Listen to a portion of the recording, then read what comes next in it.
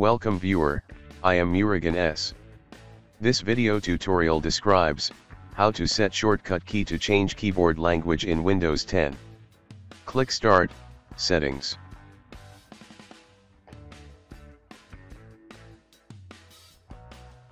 Click Time and Language. Click Language. Click Keyboard. Click Input Language Hotkeys. Click Advanced Key Settings. Select Language, click Change Key Sequence. Check Enable Key Sequence.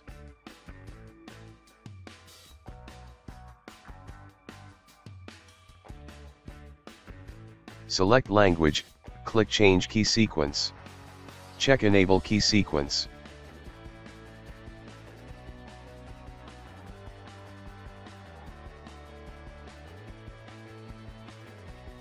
Click Apply, OK.